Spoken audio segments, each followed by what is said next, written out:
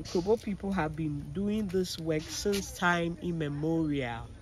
It's been an occupation passed on from generation to generation. The men and women are all doing beads.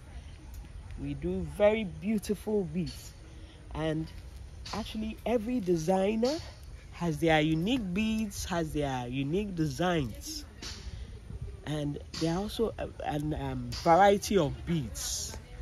When you come to Kroboland, we have painted beads, we have round beads, we have waist beads. So some of the beads require higher temperatures, some lower temperatures, a whole variety of beads. And I think our beads are the most beautiful. If you look at our beads, they are very wonderful. The artwork is unique. It's very beautiful.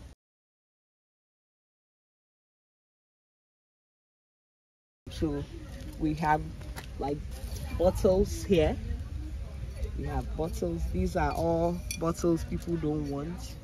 Or sometimes we even have what we call the louver blades. These are all some of the materials that we use in pounding. So it's a lot of tedious work before we are able to come out with the beautiful beads you see. It's a lot of hard work.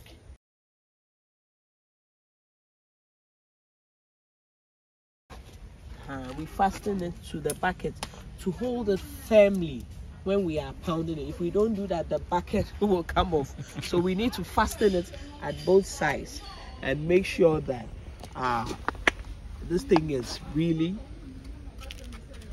holding it firmly. So we have to stretch it for it to hold. Come like this. And then another one, we have to really pull it to ensure.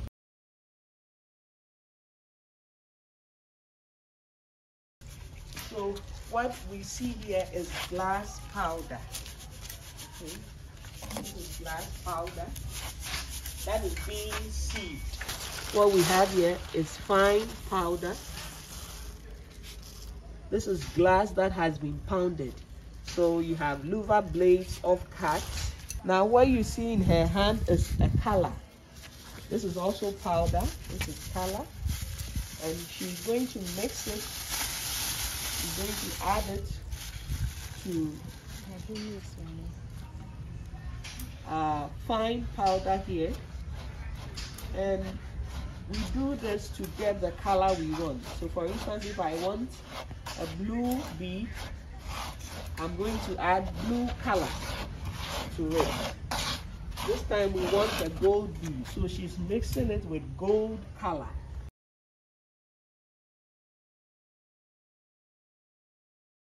I'll show you our main items for production. So this is a clay mold, and it is the clay mold that will determine the size and the shape of a bead. We notice the clay mold has an inner hole. The clay mold has an inner hole, and this inner hole we place our cassava branches. These are made from cassava plants. If you know of the cassava plants, these are made from the cassava plant. So a mold, and this one is a cassava stick.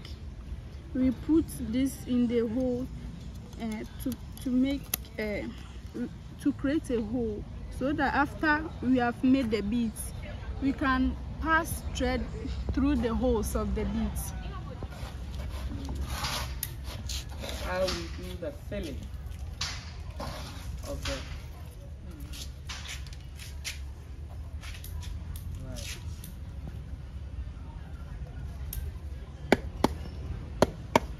She has to make sure that we are well stuck in it, and all the excess powder goes off.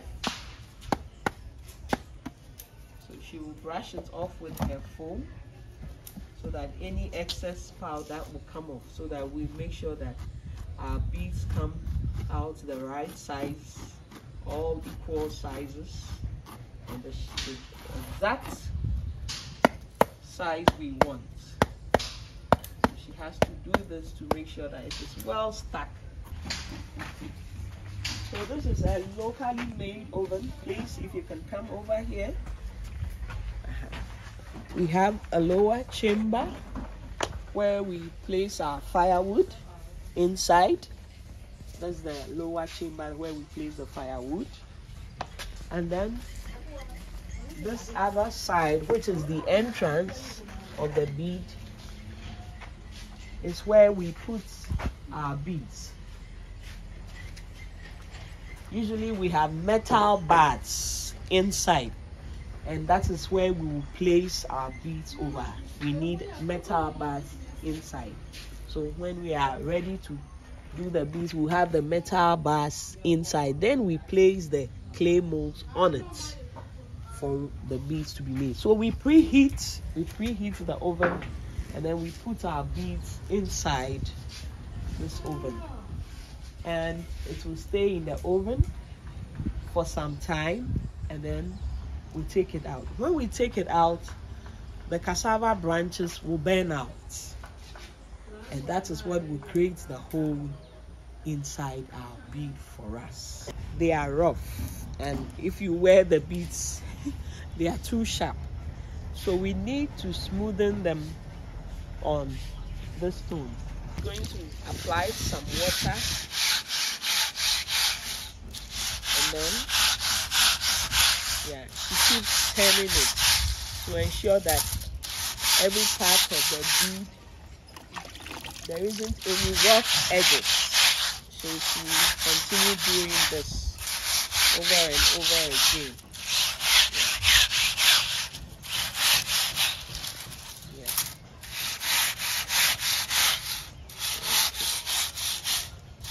So after she's done this, she will put it back and ensure, we leave it in the sun for it to dry. Then we do the threading. We thread the beads.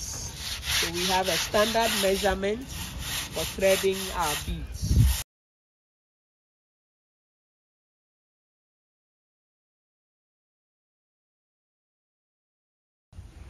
And our work here is supporting women.